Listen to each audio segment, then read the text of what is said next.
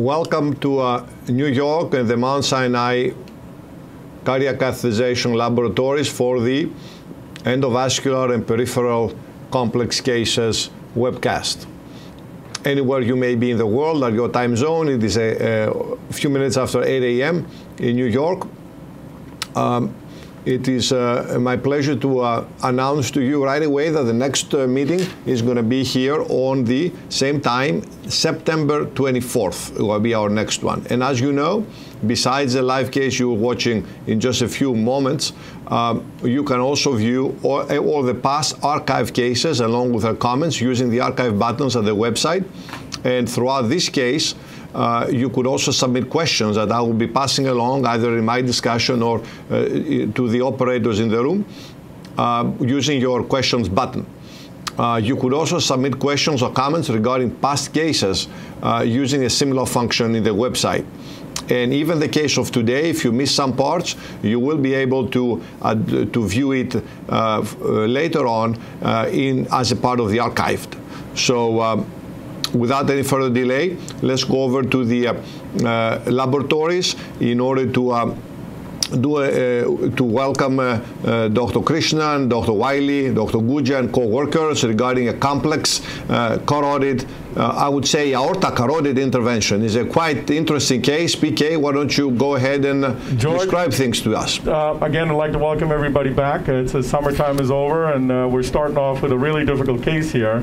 It's a very interesting lady. I'm going to have Dr. Guja go ahead and present the history. Can you put up the history slide, guys?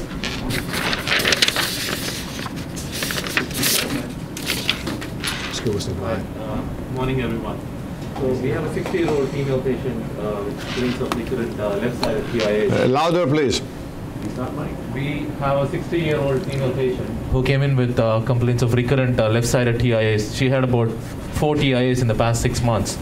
Okay. She still has a minimal residual left-sided weakness. On the MRI, we could see that she had multiple infarcts on the right, especially in the right middle cerebral artery area. And then she has a past medical history of occluded right common carotid, for which she had an aorto-carotid bypass graft. Aorto-carotid bypass graft. Let me just repeat that for the audience because it's a very unusual anatomy. Right, so it is from the aorta to the right internal carotid artery. This was done about 15 years ago. Reason being probably because of the right common carotid occlusion. I don't know why the subclavian graft was not done. And then after that, she had restenosis of the ostium she had a stenosis of the ostium of the bypass graft about 8 years ago. And then she had a stent placed in the ostium of the aorto-carotid graft, bypass graft. And she also has so we recently did subclavian artery. She had a subclavian artery stenosis for which we did stenting for subclavian steel. So she had dizziness and left-sided TIAs along with it. So she had full-fledged steel syndrome. She has a history of hypertension, hypercholesterolemia. She's type 2 diabetic. She's CABG, and she had a PCI of left circumflex to the left main because her bypass graft closed. She was on aspirin, Lopressor, Crestor, Imdur, Glipizide. She's on Lisinopril, clopidogrel, and Glucophage. She's very well controlled on her diabetic group control as well as hypertension control. She's an ex-smoker. Next slide, please. Physical exam. She just has some residual left-sided weakness, very minimal though. But she keeps having this TIA symptoms, and she keeps going to the ER every 2 to 3 months. And we performed angiograms early this July. And she had severe 3-vessel disease. Of course, her left main stent was patent. She had a lima conduit, but she had ostial subclavian, left subclavian stenosis, which was very, very tight, about 90%. And she had, on the stress test, she had an LED defect, and she had Steele syndrome kind of episodes. So on the aortogram, her arch is type 1, calcified arch. So she has occluded right common carotid, we know from before. She has an aorto-carotid graft. The stent had 99% restenosis. We barely were able to even we had difficulty even engaging the stent that time. And I took some pictures.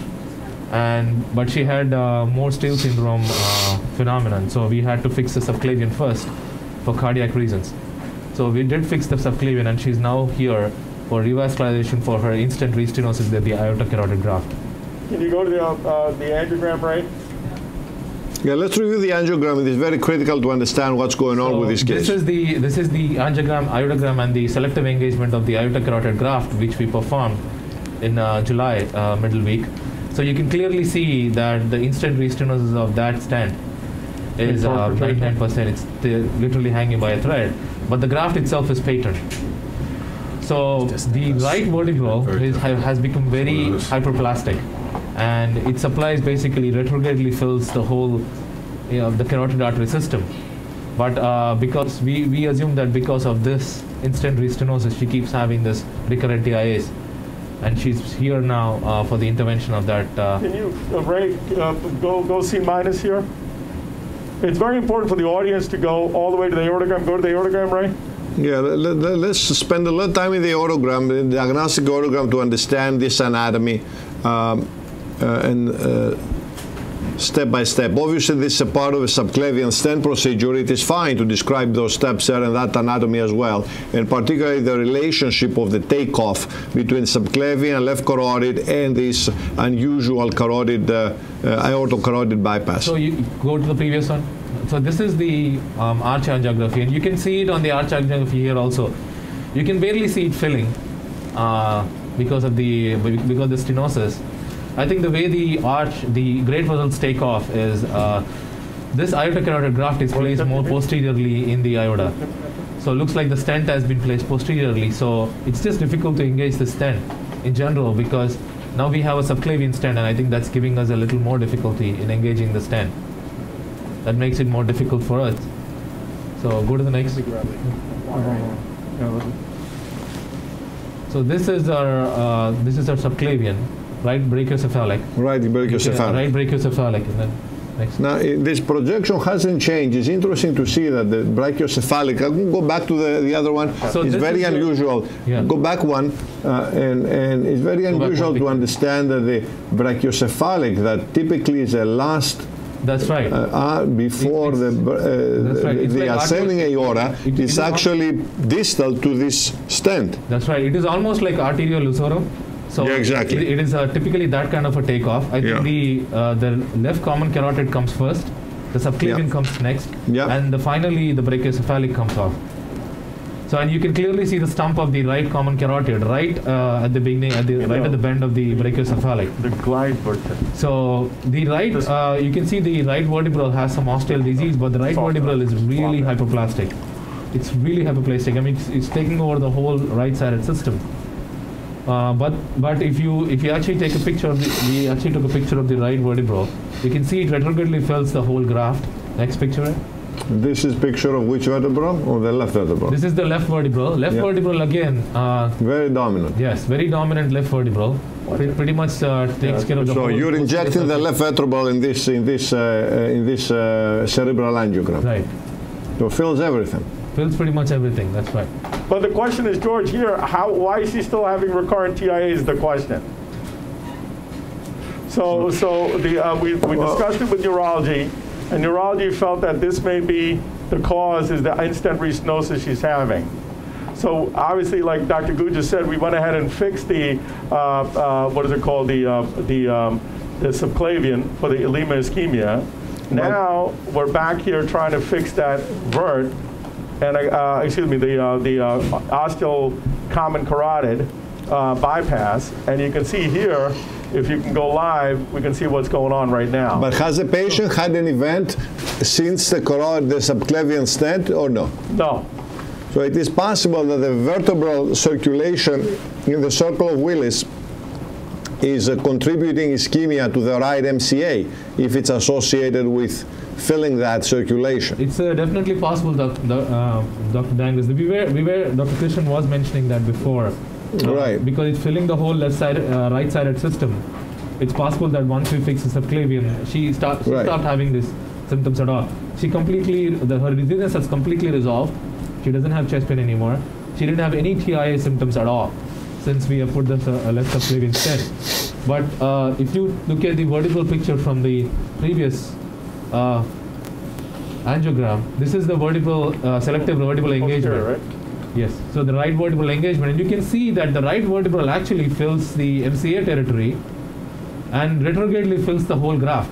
You can see the graft filling retrogradely through collaterals. So that's why we thought that because the right vertebral is filling the MCA territory, is this graft the main issue? Because it looks like they plugged the aorto-carotid graft into the internal carotid, and that internal carotid nicely gives off the MCA. So, yeah, clearly when the MCA fills from the posterior circulation, that's very far away, and that is associated with ischemia in that area, or I should say low threshold to develop ischemia in that area because it's just far away.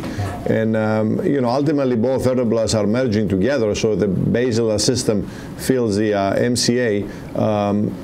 That's you know, it's not the best flow pattern. So we have improved that by two measures. One, you fix the left subclavian, that is a very big help. And second one, we have the subtotal lesion of the graft to the internal carotid on the right side. And if we can open that, that could also be of some help.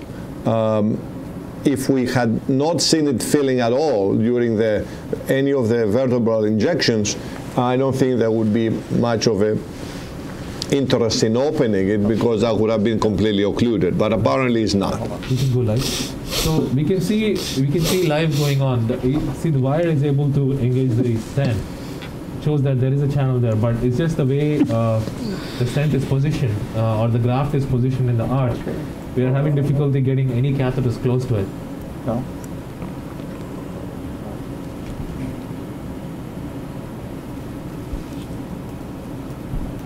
Yeah.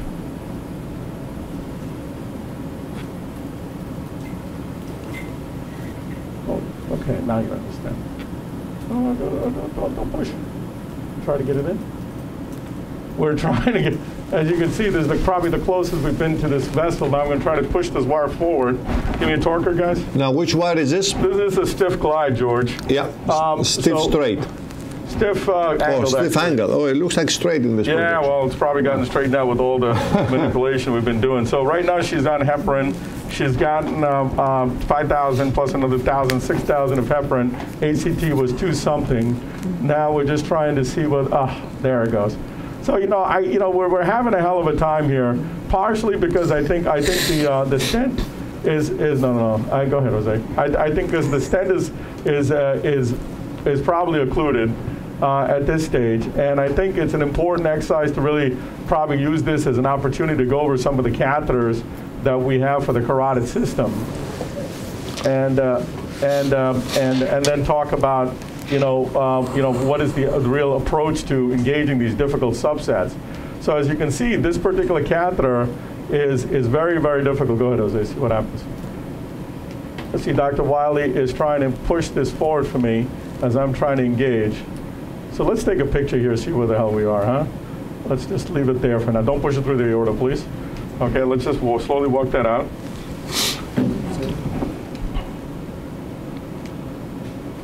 Now remember that you're looking at a 2D image of a 3D structure, as we all know very well here. So the issue just becomes is where exactly are we? Are we posterior? Are we anterior? And since this is not a natural anatomy of the arch, it also makes it very difficult for us to figure out where we are. We're probably just going to do a little hand injection here just to see where we are rather than a med-rad injection. Come forward, guys. What's a little dye? A little more.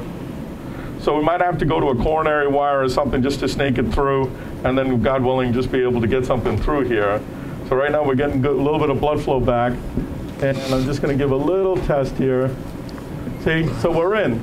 So give me just a coronary grand slam here, guys. Just give me a grand slam. Let's try with a grand slam. So you can see, George, it is open, and it's very difficult for us at this stage to see how we're going to get into this. We'll try our best. I was going to say, you want to try the straight glide if the Grand Slam doesn't go anywhere. I'm just a little worried about doing this with a straight glide. I don't know, I agree with you. I think everybody's suggestion is here. I think try to go with the simplest tip here and try to just snake it through, maybe even a fielder to get some access. Maybe the right thing to do. Actually, give me a fielder, guys. Give me a fielder. It's probably better than a grand slam. Give me a fielder. Fielder 300. So we're just going to try to snake just a regular coronary fielder, please. We're going to try to snake a fielder through. Once we get a wire access across this, I think we'll be able to do something a little different, which is probably try to get a 035 supercore up and then do what we need to do as we discussed. Elizabeth's going to be watching her the ACT here, telling me how much time we have, and obviously watching the patient very closely. So let's see. Again, I think to everybody at home, as Dr. Dangas and I spoke earlier today, this is one of those very, very difficult cases where the question becomes well, are we? Oh, Dr. Wiley, are we out? I know. Looks like we're out though. Let's just see how this wire behaves. Don't. Let's just see how this wire behaves. Hold on. Problem is with the movement of the aorta, yeah, we're out. Yeah. We'll just try to wire it again.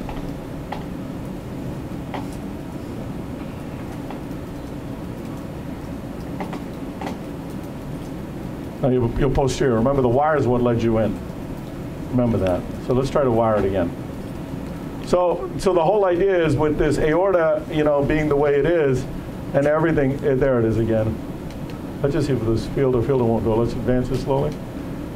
Fielder's not going to give you no support probably. Are we through that strut now? Yeah, we are. Yep. Yeah. Yeah, we're going to engage it directly again. So we're going to try to wire this again, George. It's going to be one of those cases, I think, where it's going to be quite difficult, and it's obviously a challenging case to try live.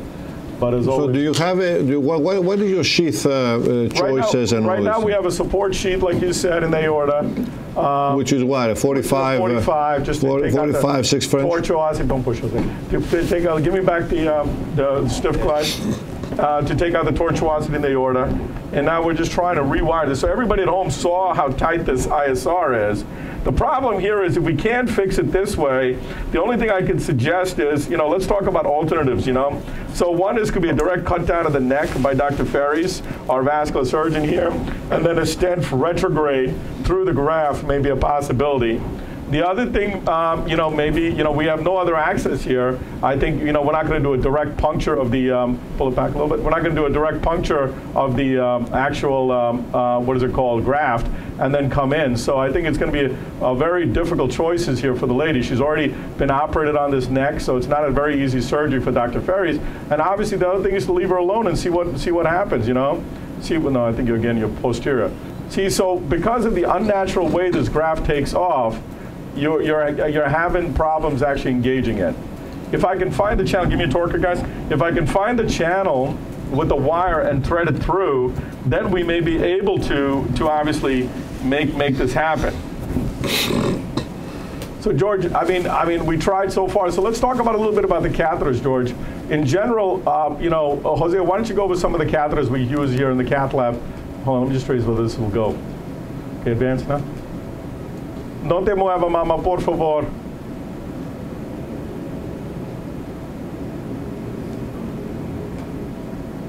Hold on, don't push yet. Okay, now it's torquing. Yeah, that's all I can go.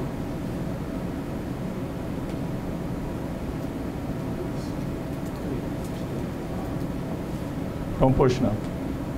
Wait, let's torque it back in. Oh, you got to get the catheter close up today. No, wait, torque it the other way. Let me torque it, we're both torquing.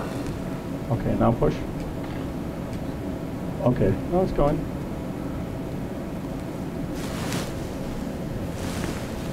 Okay, now you're in, now you're in, now you're in. Now just hold it there now. As soon as you remove the wire, the catheter bends. That's part of the...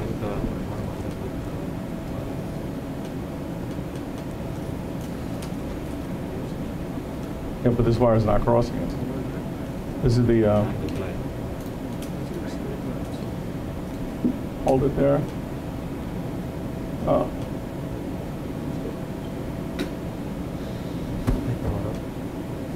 There's the fielder guy.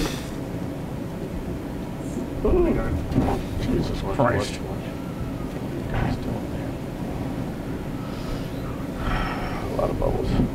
So we're going to stay on fluoro here, George, for a little bit as we struggle. I guess it's kind of fun to watch people struggle, but we're not enjoying this, I can tell you that. I'm just going to let it bleed back a little bit.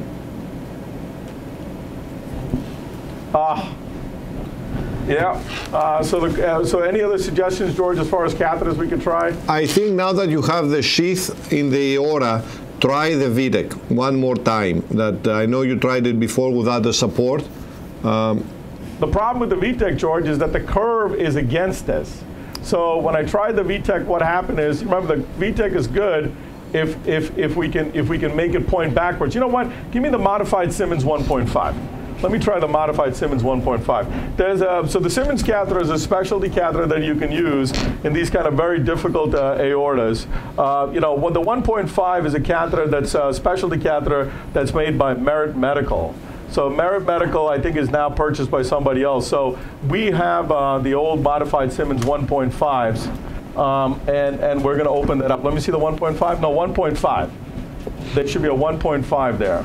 So the modified Simmons 1.5s are the ones, these are rare catheters that we use in our cath lab, so I hope we have them in stock. So, you know, sometimes, you know, you're going to have to deal with these kind of cases when you think that it's not going to work out. So they did find it, thank God. So let's give another ACT, Dr. Wiley. We're going to be on top of the ACT here as we manipulate. So again, let me go over the catheter. So basically, you know, as everybody knows at home, you want to define the arches as type 1, type 2, and type 3. Okay, so the type 1 arch is, Jose, can you go over that as I go over this? Yeah, so you draw two imaginary lines, one at the upper ridge of the aortic arch and one in the lower ridge.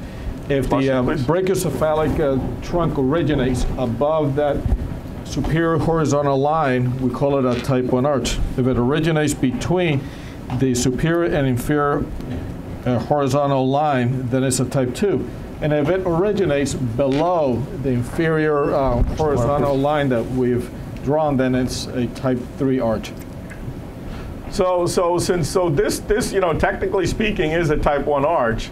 However, now we're dealing with go to low mag, please.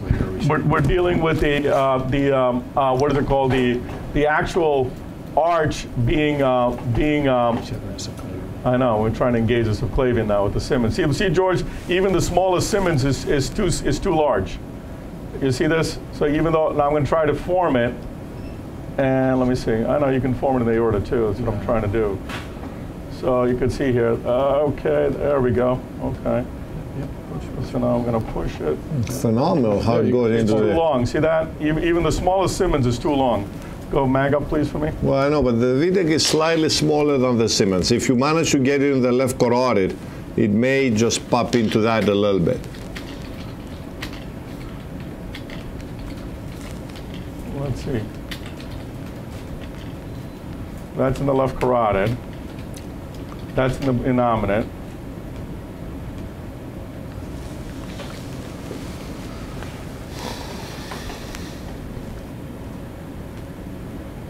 No, that's very close. It's posterior, though. It's the problem. Yeah, right behind it. This way. I'm trying. Trust me, it's I'm easy trying. to direct. Well, you know, everybody can try. It's just one of those that it's going to be very difficult. We knew when it was coming in that it was going to be difficult. But you know, so basically, if it's a type 1 arch, Dr. Wiley, what catheters do we use? So we try to use simple curved catheters such as the JB1. You could use a JR. You could use a Vertip catheter. Give me a. Some people venture to use VTEC catheters that can be used as well. Type 2 arches, at least in this lab, we primarily use VTEC catheters. Type 3 arches, then we use complex curves catheters such as the Simmons, which we try to form at the left subclavian. So everybody saw how I formed the Simmons. So what you do is you torque it in the left side, you torque it in the aorta to get this sort of like a figure 8 curve, and then, or this U curve, and then what you do is you go ahead and re-engage the subclavian, and then you push a stiff wire through, or you can just torque it to make that happen. So right now I'm just trying with a wire here. Let me just put the wire at the tip and then see whether I can somehow, just like Dr. Danga said, pull it, push it. You remember when you pull this catheter, it's going to jump forward. So you want to push it and then torque it. Let's see whether that's it. I don't know if that's it. Maybe, maybe not. It's probably the aorta, huh? No, I think you're in the right place. No, that looks like the aorta. That's the aorta. Yeah, that's definitely behind the stent. So this is kind of how you use the Simmons to do this. Nope, that's not it. That's too much. Try it there. Let's try the VTech again. Okay, let's follow Dr. Dangus's guidelines here and try the VTech. So push it down, Jose. Let's try that. It's behind. No, it's behind. So the Simmons is not working the way we thought it would. So what we're going to do here is get the Simmons out of the body. Let's get an 035. Okay, give me an 035 supercore here. So when you remove the Simmons, it's also very important to go ahead and remove it properly, which is to put an 035 supercore wire in and then walk it out. We did. We left it on the table. Need another ACT? Give me a 5cc. So we're going to pull another ACT now. George, what other catheters do you think? No, it's wasting. George, any other catheters you can think of? I think we can try the JR4. We did. No, JR4 So we tried the JR4, the Vertip, the VTech, the Simmons Headhunter, JB1. So you saw we engaged it, but we cannot pass anything through it. So now this really, turns out to be, okay, what are we going to do next here in terms of how we're going to be able to get rid of this, a horrible occlusion for this nice lady, So that's the question. I like how you describe the indication. So what's that? I like how you describe that. Horrible occlusion for this nice lady. That's putting everything together. It's horrible to be going through this kind of process and not being able to get it fixed. I mean, like Dr. Guja said, we did accomplish one thing by fixing the subclavian. I think we got rid of some of her symptoms. But I mean, this is a good exercise in trying to think, on how you can tackle these tough cases. To me, I think if we fail here, we'll try for a few more minutes.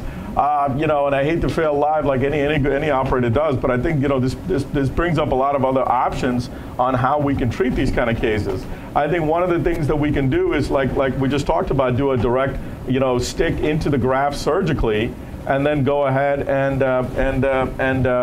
fix this from a surgical point of view, which may be what you might need to do. Well, the other approach is just wait and see. I mean, she's probably okay after we did the subclavian. Behind. See, that's fine. See, George, how it's looking? Yeah, find the left carotid. So we know exactly where we are. That's the left carotid. Let's take a little picture there to make sure. It is, for sure. We can try. Use this one.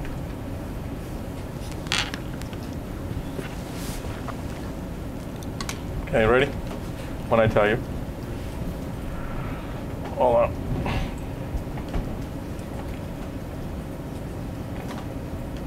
Come forward. Okay, ACT, Liz, what are we at? Okay, a little die.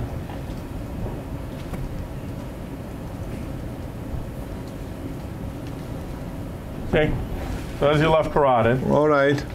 So I'm going to counterclock it. Let's try to counterclock and push it a little bit. And push it is going to go forward. I mean, go in, right? I'm going to pull it. I mean, push it, exactly. Yeah. Exactly what you're saying. But see, now a little die, guys, keep giving die. See? A little bit. See, but the problem now is how do you, there's a little die again.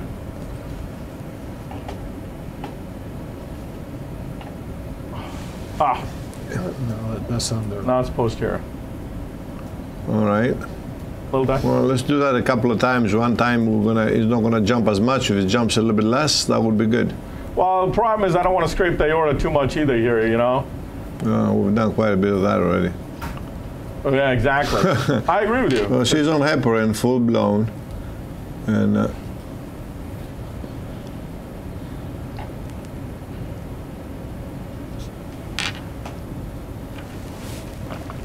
no, even this seems to be small. You want to use something like the AR2 and flip it up there? Okay, a little bit. Oh, let's see this one. Oh, okay. You need Oh, yeah. You need like a straight line. Let's try to have a wire there. Light. Oh, give me a. I would use a glide, not so it has some support. Oh, let me re-engage it. I think you're engaged. Well, okay. Oh, take some time. See no, we're definitely engaged. Yeah, we're definitely a little But engaged. the problem is when the stiff wire is going to go, the stiff is going to kick. Why don't you take the soft angle Give me the glide? soft glide, guys. Soft angle glide. Yeah. Let's try with a fielder first. You won't be able to get this through.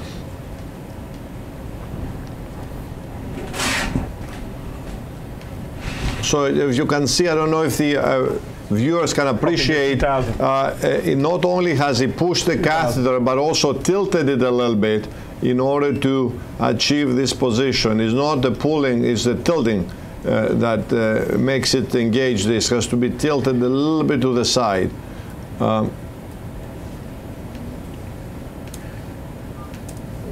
Needs to go in a little bit more and then tilt again. Nope. All right. We know it can be done, though. Well, we got in with the other catheter, too. It's not a question of getting it done. We know it can be done. I know, but this one is backing up in the opposite of the wall, so it may allow the wire to go in a little bit more. Yeah, okay, that's good. I think you're there. Even my fielder is getting pushing it out. You know what was the how this goes? I'll try with a multi-purpose catheter, actually. No way, it's too violent. Yeah. We could get a glide multi-purpose. I think try with a, keep it there and try with a glide, because the wire has to have some push to go through. Oh, yeah. Oh, not engaged. Let me, you know what, I like this angle. Let me just pull it back here. There's a multi-purpose, and no pass is just getting the wire through. I think it'll go right in. You know what, I'll be honest with you. I think right here, I don't know, guys. I'm getting a little antsy here. I think we've been in this vessel for a long time, you know. Because the angulation it has, I don't think none of these catheters will give you. That's my point. So the other thing, I think it would not be unreasonable using a multi-purpose catheter, just sliding the wire, and if it goes through, then we could exchange for whatever. But how would you use a multi-purpose catheter to? I think just the mild curve it has would allow us to get into the ostium of the stent. See, even this, look at this. Yeah, it's a big curve. All right, give us a multi-purpose catheter. Let's try it.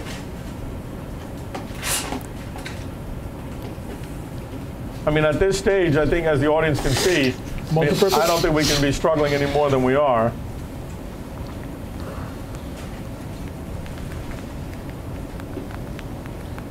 And then a straight glide. No, stiff straight glide if we use a multi-purpose.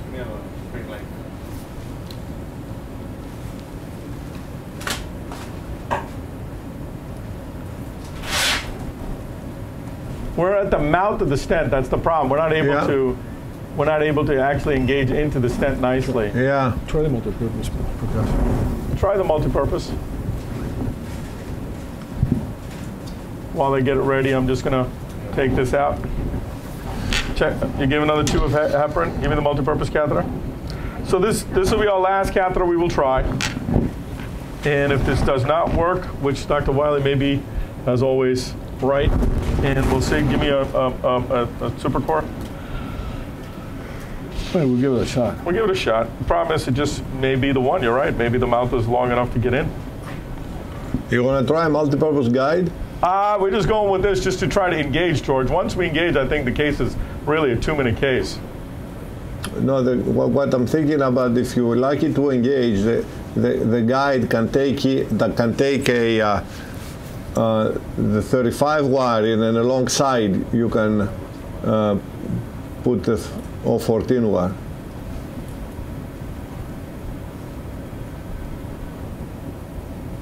Can you give me a glide wire here, guys?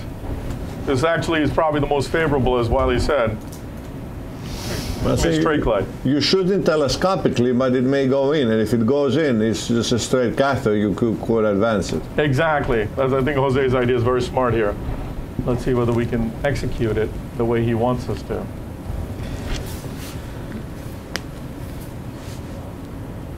Well, we engage the subclavian, that's for sure.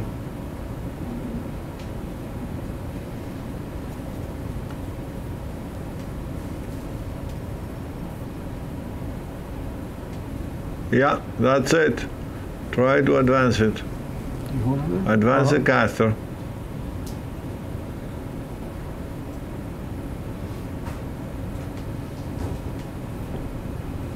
Try to wedge it as much as possible, if possible.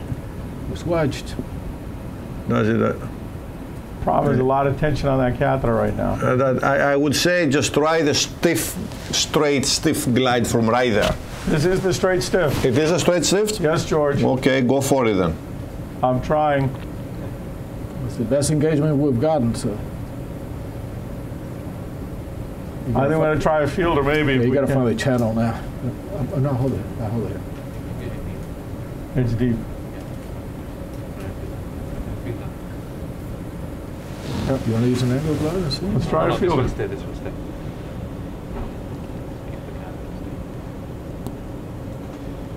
Why don't you try the 38 stiff glide? That may be the way we're going to go. Yeah, that's another possibility. If you maintain that, you just increase the heavy duty of the wire.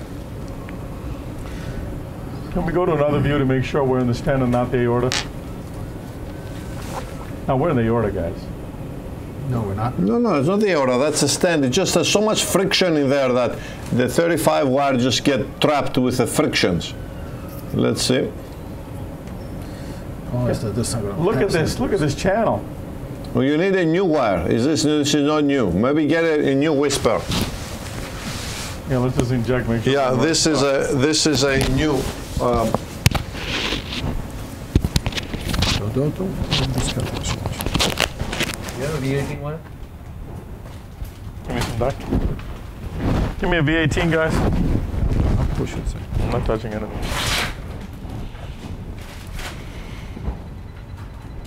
Right, so that's good. Let's see now. We're firing straight up the barrel. Okay. Yeah, that's good. We just have, there is some friction there in this Give me a restenotic thing. Angle glide. The V18 is a good idea also. It may go. I think you need some pushability. That's what we're trying to do. I will go V18 and 38 stiff glide. That's what we're doing, yeah. Yeah, we could buddy the wires out. If this doesn't go, there's no way an 035 stiff is going. Well, the stiff is glide, is hydrophilic. So is the V18 though. The body is hydrophilic. I think that, you know, what we see is that if it's not, it gets trapped in, whoop. It gets, interesting. You got both sides, Phil. It's going. Let me show me above now. Beautiful. All right. Okay, guy. Hold on. Now we need to put Take a little bit more. I'm going further up. Are you kidding me? Okay, that's good right there. Let's take this up now. I don't think it's going to go. Can we have an 035? Walk this out. buddy, no, buddy.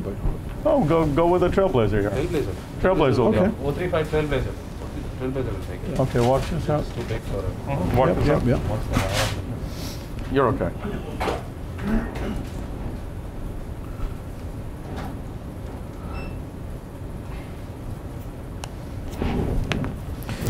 So multi-purpose and V18, the golden combination.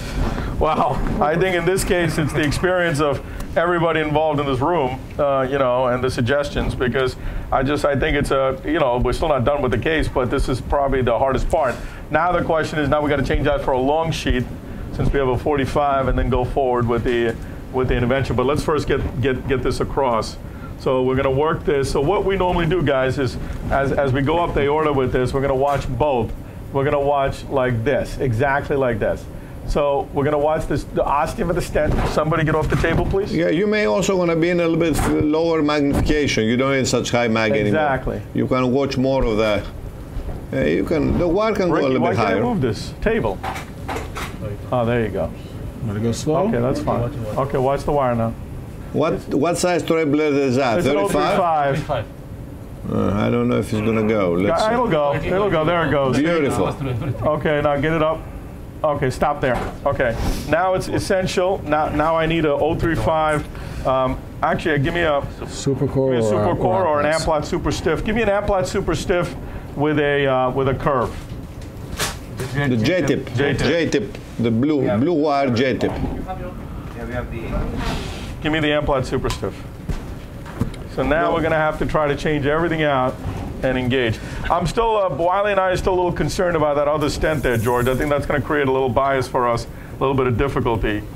We might have to destroy that other stent going forward. Well, what equipment are you trying to use? Well, we're gonna go with a 7 French. Our plan here is to do a covered stent. Obviously, the worry here is that everything is going to kick out. So we're going to go with obviously Jose's got positive pressure. Karthik is going to increase the wire forward. And let's see how this goes. It's going to jump forward likely as it goes up, or it could retract. That's what you got to understand. It'll go. Here we go. So we got to get it up further, guys. Further up. Just keep going further. Okay, good. That's fine. That's beautiful. Actually, very safe because it formed the J-tip at the end. Correct. Okay, I would probably go a little bit more. Okay, good. That's good right there. You're at the little upper in the mandible. Yeah. That's fine. And walk this out now. Now let's get the sheath ready, guys. Liz, what's my ACT? So you have the 7. Okay, you're going to use a shuttle sheath. Okay, give me a syringe, guys. We have a shorter, the 45 that we mentioned, so we're going to go with the long one. We're going to change it out now. So as everybody at home can see, there's not, it's not an easy case, but we're managing slowly. So now I'm going to, hold on, we're going to let Dr. Wiley handle the groin since he's already there. So I'm going to give AC2 to Elizabeth. Did we do a nick in the? No, we did not. So Dr. Wiley's going to make a nick in the groin. Hold on, I got to sharpen my hands, guys. Okay, now let's watch these wires, please. Hold on. So George, as you can see, we're going to go a little over time here, and I apologize for that for everyone. What we're going to do is, since we've gotten through, we're going to hopefully now what we're going to do is we're going to go ahead. Lo siento, mama, Sus. Yeah, I know your groin hurts. So what we're going to do is we're walking out this sheath, and it's going to be, she's very, very scarred, painful groin. Because she has a right graft. Yeah, we know. Right graft. She's a vascular path, as we said. She has a bypass of the leg. Oh, lo siento, mama. Give me the scalpel. Let's first get why don't you get the dilator in first and then do the scalpel. Here it is, 7 French right here. 7 French right here. It's already, we did all that. We dilated with the short and everything. So now we're going to go with the 7 French. We're just going to stick the dilator in to give Dr. Wiley a little bit of, okay, watch the wire, please. Lo siento, mama. Uno momentito. Hold on. Okay, Wiley, you got it? Yeah. Okay. So Dr. Wiley's now going to manage. The worst thing that can happen is losing the wire, which can happen. And if it happens, case is over. And we'll go home. But I hope that won't happen because we're working hard. Lo siento, mama. No te muevas su cuello. No. Okay, is she in? Is it in? Yeah. Give me the scalpel. Okay, now we need a scalpel. And give him some mosquitoes, please. So the two other things, the lady, she doesn't have any real options other than an open cut down in the neck that's already been worked on. So at this stage, I think what we're going to do is we're going to go ahead. We got the 035 wire across. Now we're going to work on this wire. We're going to balloon it and we're going to stent it, and that's going to be the issue. So it went through. So now we're through. Okay, so I know a lot of pain. Now we're going to go LAO. Lo te muevo. Okay, now you see we're going to go extreme LAO. Where's the wire? Okay, the wire's okay. So we're going to, wait, hold on. So now I'm going to mag up here a little bit for them to see the engagement of the stent. Okay, good. Here we go. Okay, mama, lo siento, huh? Dilator's right there. Oh, I would probably take the dilator through, huh? Yeah, see if it goes. Yeah, it'll go. The dilator will definitely go. So we're gonna go ahead and push the dilator through here. Okay. Now we're gonna do a telescopic. You hold it? Yep. Yeah. We have the 035 wire across here, so we're gonna keep telescoping into the ostium. Good. Now walk the dilator out. What's my ACT, Liz? 150 and going. Now don't lose that wire. Now it's the time to watch the distal wire. Yep, we're watching everything. It doesn't come down. Good, very good. There's the distal wire, George, just like you said. That's the wire? That's the distal wire. Oh, your catheter. Yeah. Now you're gonna have to go with the dilator because it's against the stent now. Guys, you got to be a little more careful. I think you got to see if you can go with a dilator again. Yep. And advance the wire. And if it goes, just put everything in the stent through and through. The problem is you have a bend there, so you might have to advance the wire now. Yeah, you have to advance the wire. Advance the wire. Okay, further. Okay, good. Now go with the dilator. To the base of the mandible? It is past the base of the mandible. Okay, good, yeah. Okay, go in. No, okay. You good? Yeah. Let's see if it goes. It's not going to go, George. It's having a lot of trouble there. Yeah, it doesn't go through. It doesn't go. We're going to. Jose is just going to hold positive on the stent. So I'm going to do. Yeah, just Hold yeah. positive on the Hold positive on the sheath. Yeah. That's it. Okay, good. That's a good shot right there. That's okay. He's good. That's good. And now it'll cross. Get us now. Want to get a 5? I'm going to get a 5-0 balloon first. Yeah, regular balloon. Regular balloon. We're going to have to make channel here to go through. Open a little bit. Yeah. We will. We will. I was just waiting for it to. Oh, okay. It won't have tension once I open it. We need 035 balloons here, guys. Get ready to close it. You have to change it to a 2 anyway. Give me a 2E, guys, now. Okay, hold it there. Everything's going to bleed here for a second. Let go. You can let go of that. Just don't lose the wire. Take this out. Slow. It's not. No, I got the wire. Right here's a 2E.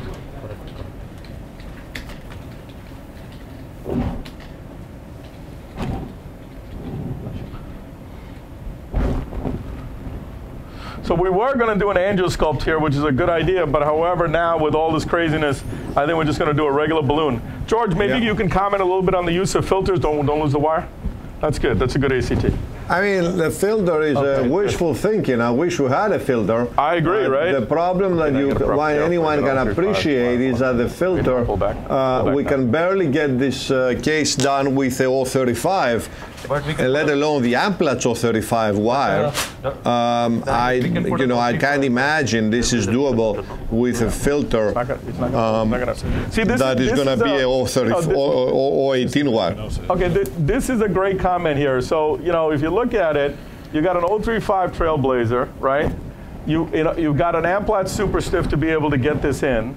So therefore, you're really struggling in order to do this as a filter, as a case. So at this stage, the filters aren't currently indicated for common carotid, although we do use them. So in this particular case, I think the best thing to do is do it without a filter, because we're not going to be able to get the case done. It's also and anyhow, when cases are involve the ostium of the vessel, the filter is not anyhow. There are no data, no indications, and all that in any ostial lesion. Both of us know we do use it whenever we get a chance. Sounds like a good idea. Right. It's just nothing like derives it. Anyhow, this case is outside any kind of study guideline. This and that. This is such a rare case. These things are not.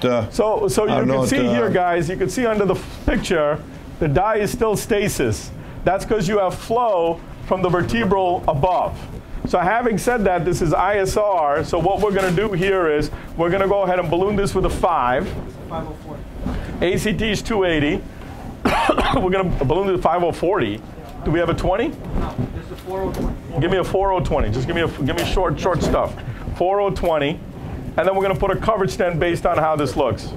So you can see by the dye stasis, this is so tight, while it's not washed away, it's actually acting almost like proximal protection here. However, there's likely to be not much debris inside that graft at this stage, since there's no actual thrombosis here.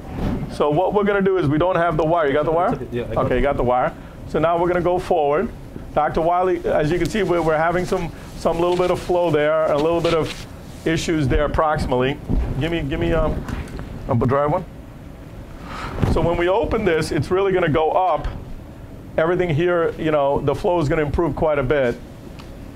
What's going on distally there? You see it? That's good. We have retrograde flow, so that's good. Anybody see the balloon here? Watch the wire.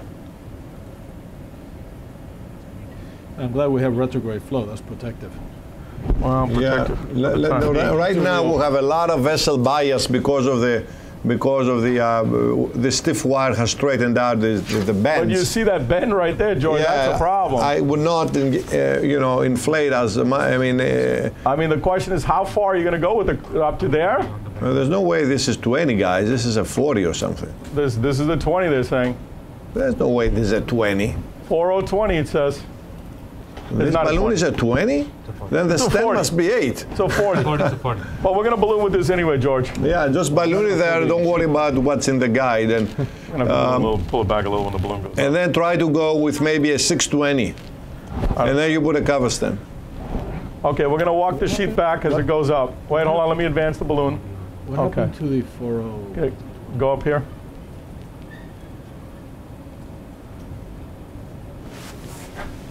Yep. Just go to nominal, please.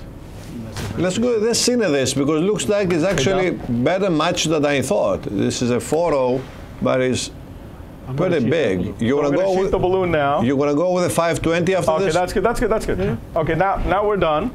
Now we're gonna. The question is, what size coverage stent we're gonna use? We're gonna walk it out, please. So we're gonna walk it out, and then we're gonna take a picture and decide what size coverage stent we're gonna use. Our ACT is 280 again. You want to take that bend also. Yeah, I think. But the problem is, are you gonna advance it through that bend? I would. I don't think it's too. There are a lot of issues here. We also have the ostia, the common carotid on the other side to worry about. Got a lot of issues here, in terms of how we're going to deal with this.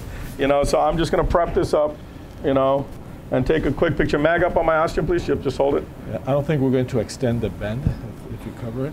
Yeah, we'll talk about that in a second. So what I'm going to do is first. I think obviously this stent must be something like a 620 or something. Todo bien. And I would probably favor to use a similar size or a covered stent. Apriétame la mano. Apriétame acá. Can we see the angiogram again, please? Muéveme el pie. Okay, man. Muéveme el otro. We're good. All right, so we're just going to go ahead and just mag up here. Señora, no respira ahora. Aguanta la respiración. It's bled. Pull back. Bleed forward. Tell me to open. Okay, good. Okay, respira normal. Okay, aguanta la respiración. Aguanta la respiración, amor. Aguanta. Aguanta. Aguanta. Aguanta. Aguanta. So you can see here, you're going to have to cover across that stent. Respira normal. So George, what do you think, a 5-0 or a 6-0? I think 5-0, man.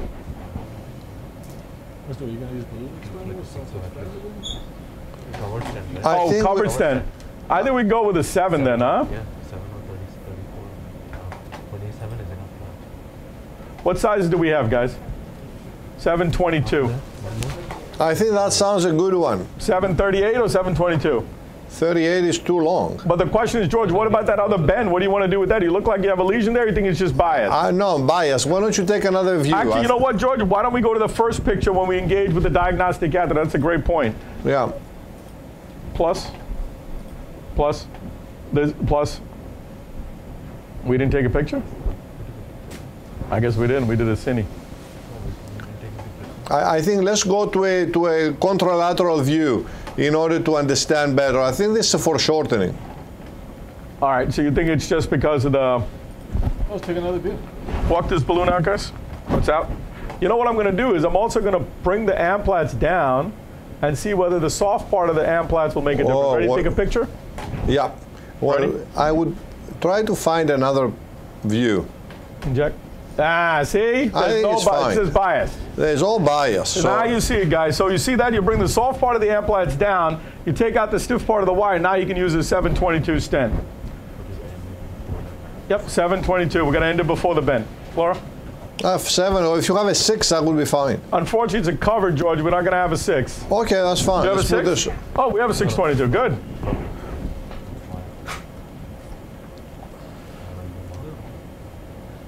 I would probably try to put the sheath through the lesion for the cover stent to advance. Let's see how it goes.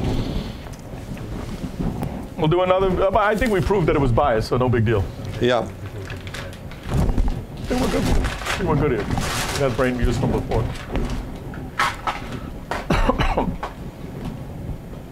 I think I got to buy Dr. Wiley a chocolate because of that multi-purpose save the day here. Oh, he wants a coffee. You know, for those of you at home, Dr. Wiley loves chocolate. I'll give you guys the address on the website. I'm sure he'll get a lot of chocolate. Dr. Dangas, I think this case really illustrates all the use of all the different catheters and wires that it sometimes takes, and how there's a real cross pollination really between coronaries and endovascular in this type of cases. Real? So guys, the wire's down. So now we're going to go with the stent. So now we're not going to be able to really inject a lot, gang, because we have a 6.0 and a 7.0. So what I'm going to do is I'm just going to advance it to the tip of the stent, like we talked, because we know there's a lot of bias there, right?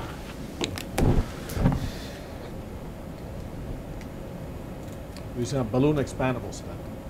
Oh, even the 22 is long. Look at that. So I'm going to have to go in. Yeah, just go in.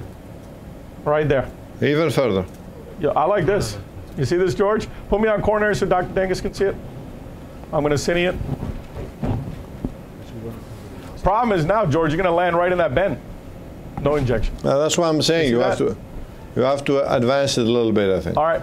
I agree with you. So you're like 1 millimeter inside the bottom of How's that? Yeah, exactly. You got to be a little bit inside the... I'm going to give you a little puff here. That's good. Hey, that's fine. Let's take it there. Now this is very interesting. I want everybody at home to look at this cine. Do you see the other carotid where it is? Yeah, that's why I was saying that, to make sure we're a little bit inside, because I think I got to go in a little more here. No, you're not going to. If you cover the ostium, you're going to cover the other carotid. Yeah, give me a little dye here. The ostium, we had no problem. Why? Don't be obsessed about the ostium. We had no problem. I think that's good. Take it here. Right here, maybe. Let's take another picture here. That I like. I think that's a little bit too much in. What do you think, George? I think that's too much in. But George, look at the carotid. It's okay. Because the stent is not at the marker. The balloon is at the marker. The stent is 4 millimeters inside. But I think you want me to come back a little? A little bit. I agree here. Let me see. Okay, I'm walking back. Little dye. Nope. All right. We'll do the maneuver again. You got to go in again now. Okay, guys, hold on. Don't worry about the dye, but go in again because you came back all the way. The issue here. Hold on. I'm pulling the sheet back. Give me a little dye now. I like that. What do you guys think? Picture? No, it's good. Let's take it. Let's take a picture. Okay, we're going to go up here, George. Let's inflate. Go up. Go two. Uh-huh. Watch it doesn't go back under while inflating. Uh-huh, I got it. Uh-huh. How many atmospheres? Uh-huh. Poor attention, believe me. It's not going to come out now. Don't worry about inflating the thing so we don't create a dissection distally. I think that's enough. Let's take it out. If we need to inflate with another balloon, that will be fine. Okay, we'll see if we place that balloon. Okay, we did. That's what that did. Hold on. Oh. Okay, let's walk the balloon back now. We're gonna walk the balloon back. Let's take a little picture here to show. Walk the balloon back. Yeah. Walk the balloon back into the sheet. Okay. Now sheet the balloon. No, advance it, please. Advance both. See the contact. Okay, now go. Well, push the wire now. Hold the wire and then the balloon. Okay, go. I got the wire and the balloon. Go. No. Okay, let me see where the wire is. Wire's down. That's the problem. Advance the balloon, Jose. Hold on. Let me just advance the balloon. Hold on. Now push the wire. Hold on. Let me do this. Hold the balloon. That's pretty good, actually. Hold on. That's pretty good. Keep it there. It's a big loop. Okay. That's good. You're holding the balloon and the wires around? Yes. And as it comes back, now you sheath the good. Perfect. Jesus, Jose. Perfect. Okay. Okay, now we've got to balloon it again because the sheath went in now. Let's balloon it again. Flora? Okay. You don't want to use, I would leave it there, PK, and use like a regular balloon now, which is a little shorter. Give us 6020, guys. 6020. I think it was a 7. You don't want to use a 7? No, we use a 6. That's right. Yeah. 6. Yeah, let's use a 620. Use a 620 reef or something, and high pressure, so we can do a good inflation in the middle of this Get an device. ACT. You have a Dorado? That's fine. Give me whatever you got. Whatever you have is fine.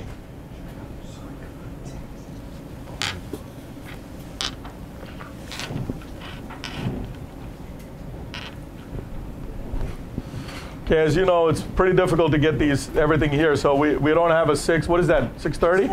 620. Yeah. So we're going to go ahead now and go with the Dorado. You got everything. Huh? But it's okay. We're not at the... So this is an interesting point. So Elizabeth said she never gave the glyco. So it's important to remember that we give the glycopyrrolate when we do internal carotid stenting because of the baroreceptor reflex there. So when we're doing common, you're not worried about glyco as much. You're worried about all different kinds of other things, obviously, beyond glyco. So right now what we're doing is now we're going to post-dilate this with a Dorado. Like Dr. Dangus said, we're trying not to be heroic, and we're going to do this in a proper manner here. So I'm just going to, I know my wire is there. I'm not happy with the shape of my wire, but right now I need it to be there. So what I'm going to do is I'm just going to go rail. I'm just going to take this in. You can see how the stent is a little under expanded there. Dr. Guja prepped my guide. Dr. Guja has prepped my guide. And so I know I have no air in my system. So now we're going to go ahead, take the Dorado into the stent a little bit more. Wait, there's an issue here. The Dorado's not going through that bend. There it is. Okay, now it's through that bend. Now I'm going to walk it out, walk the sheath back, and we're going to go up right there. Yeah, that's fine, because the distal part of this stent is well opposed. Right there. So we just advance the balloon, but you were outside the stent there, so we're going to have to come back. Hold on. Right there. Go up there.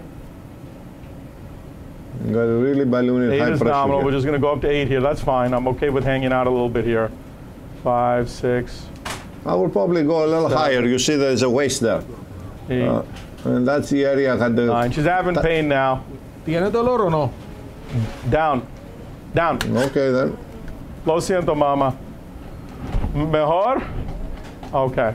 So now we're going to have to, again, just get this a little closer, which I'm going to do right here with Dr. Wiley's help. There you go.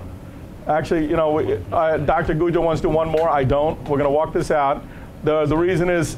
Why don't you do one more right there? Let's, no, I don't want to flare it. Just go up here. Dolor en su pierna? Expanded area, Dr. Okay, lo siento. La pierna. 6, 7, 8. El cuello no te duele, ¿verdad? Okay. Okay. Okay. That's the restenotic tissue, Dr. So Yeah, that's exactly where the restenosis was. Okay, now walk this out now. And before we'll hang it a little bit distally and all that, I think let's do a final picture and... We're going to do some brain shots as well, obviously, George. You can see the pressure is normal now. I think maybe a simpler thing would be we take a picture from here, and then you advance like a angle catheter through off the wire and take the brain shot selectively from the carotid. That's exactly what we're planning on doing. You know, and then just because don't want to agonize from in and out with this stent. Right. But this is already selected here. So what Dr. Wiley is saying, we're already selective here, so we might as well just do everything through here, which might be true. But let me just convince myself that I'm okay here. So, you know, for everybody at home, I mean, there's a lot we learned here today. I mean, not only in terms of engagement and different tackling. DSA, guys? Okay, let's go ahead and ask her, hold her breath, please. Te diga, aguanta la respiración. Okay. Okay. Aguanta la respiración. Aguanta. Aguanta. Aguanta. Aguanta. Aguanta. Okay, very good. Respira. Wow, that was a very fast injection. There's a fast flow now. Great. Okay, well, you can see there's good powerful injection. George. Well, the flow now is very fast. We can't. I think it's very important to look at that. Now, the key now is I just want to demonstrate one thing to everybody at home. You want to pull the soft part of the wire down. Right now, you want to go ahead and go on coronary. No, you haven't demonstrated that the left carotid is good. Well, we will in a second. But first, what I want to do is demonstrate that there's no edge dissection. You see that? Beautiful. And now you saw that the left carotid filled as well with that injection. You see that now? See that? So it's not a very good filling, but it is filling. No, it's perfect because you were engaged from where we are. Now we'll just do the brain shots. Senor, tell her to look forward. Liz, do you mind putting her head straight? Yes. Ok, mi amor, perfecto. Okay. Cuando te digas, vas a aguantar, cierra los ojos. Ok.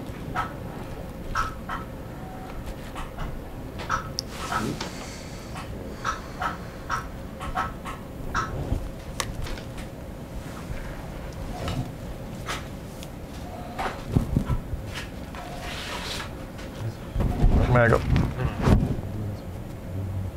I'll just do it right now. Okay.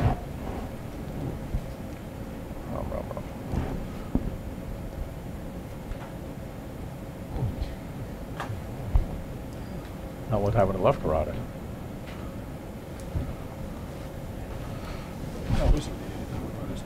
No, the ACA is stenosis.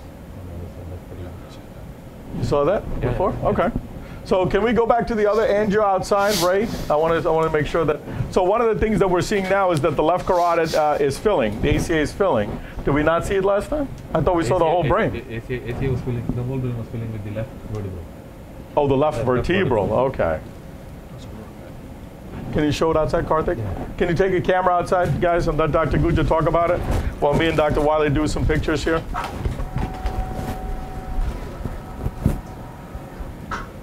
We're good. What is ACT? We're good now. Well, we have great antegrade flow, and we're going to see now the, we saw the middle cerebral, and we're going to see the anterior cerebral now and see how that goes. She's never seen so much flow in the brain for a long time. Looks like the anterior still fills on the left side. So now Dr. Wiley was saying how we need to watch for hyperperfusion, which is what we're gonna look at now. She's neurologically been intact so far. We're gonna have our neurologist see her, and then like we said now, we're gonna engage the left carotid and take a picture if we need to after Dr. Guja looks at the films. Karthik, anything that you're pulling it up yet? Yeah. So now we're gonna go ahead and walk this out. You have the vertebral one easily, right? Yeah, get us up. We're just gonna leave this wire here. I'm gonna walk this back. So we can see it here that Ready, picture. this is your left common carotid. We injected it. You can see there is it's mostly dominant with the ECA. The ECA territory is more dominant. Looks like she has very significant stenosis in the ACA, but it's distal ACA, ICI. So you can see it right here. It fills. These are all the epicranial arteries from the ECA. You can see the ICA distally is completely occluded. There is no ACA or the MCA. So the MCA territory looks like it fills from the basilar arteries. And the ACA is occluded. Now, luckily, because we opened up that artery, the ACA is being filled by the contralateral right ACA through the anterior communicating artery. So technically, she now has full blood supply to the brain. So what was the finding, Karthik? I'm sorry, I missed that. So she has occluded distal ICA. On the left? Left ICA. Oh, okay, good. So her MCA territory was filled by the dominant left vertebral artery with the basilar system. And she never had the ACA of the left filled from any system. Okay, then we don't need to worry about it.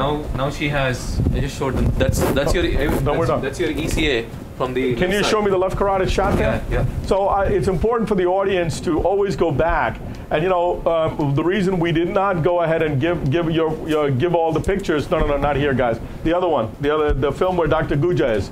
Karthik, you're blocking the film. So you can see here that there is the left, it's occluded.